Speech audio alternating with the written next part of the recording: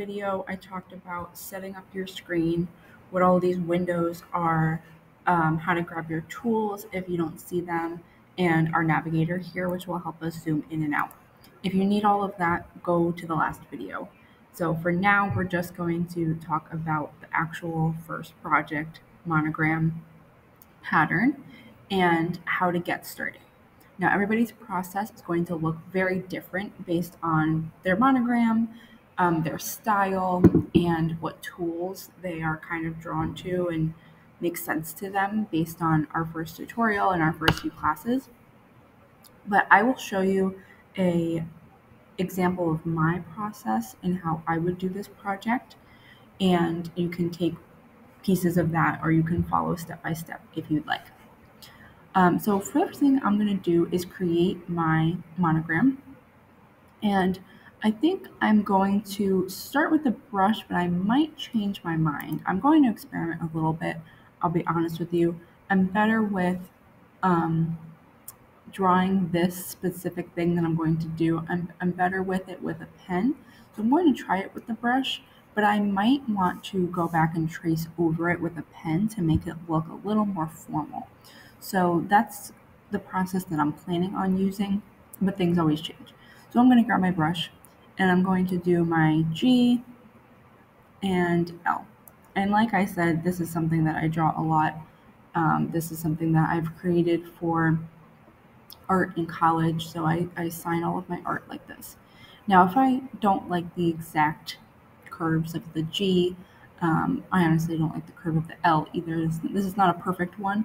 I can always go back and fix each specific anchor point. So I can grab this one, I can pull this down a little bit. Usually I have a little more of a space here in this curve when I like to write it out. But I have a very specific idea of what I want. If you're more flexible and you end up putting it on the computer and you just like how it turns out, that's great. If I'm deciding that, honestly, this is not the way that I usually write it and I kind of want to start over, I can, of course, delete the whole thing, grab my brush, and start over. So I'm going to do it a little more carefully this time into the L. Okay, that's a little better. So that's how I usually do it. Now, I need a lot of color here. I need a lot more going on. So what I'm going to do is I'm going to make my stroke a little bit thicker. And I'm actually thinking I'm going to change the color of both of my letters. So I have to find the break between both letters. And I'm going to use that eraser tool. And I think I'm going to split right here. Let's see how that looks. Now I can change both colors separately. Maybe I'll do a blue. I'll do close colors, but you can still see that they are separate. Oops, sorry, that's my fill. No fill, stroke. Okay, so maybe I'll do a blue, purple. You can see that they go together, but they're not the same color. Now I'm going to take the entire thing and add a pattern. Object, pattern, make. Okay, now this is where we're getting into the project. You can change all of these pattern settings. I would like you to play around and see what works for you and what goes together. Now the first thing I'm noticing is I want to connect all of them in a way that makes it seamless pattern. So I think I'm going to take this point here, now I have to find it, the end of the L, and extend it in a way that connects to the next L in the pattern.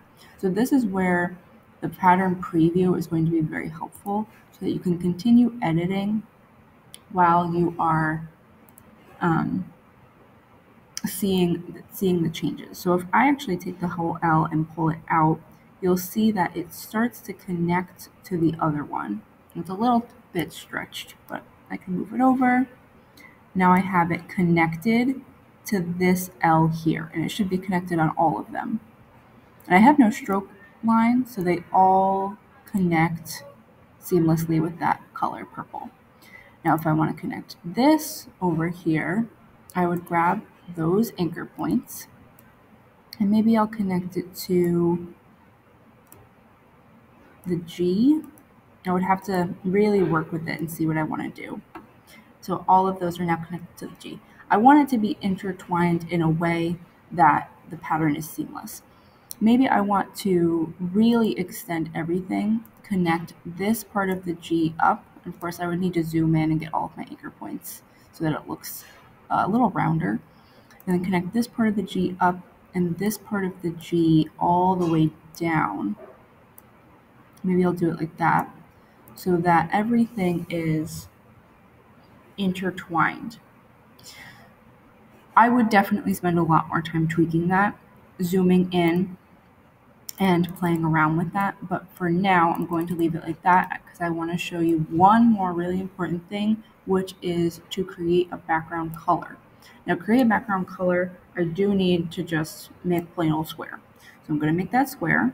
I'm going to kind of cover everything that you see in the preview. I'm going to fill it with a much lighter, see, I need a lighter color. It still goes with my color scheme. Let's do a light blue, like that.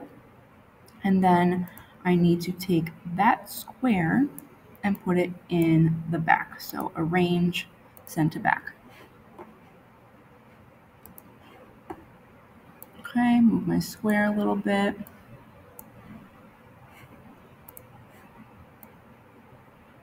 Fix it up a tiny bit so I can see everything. I don't want to cover anything. And here we have a pretty good background color. I'm going to click done so you can see the pattern. Oops, sorry.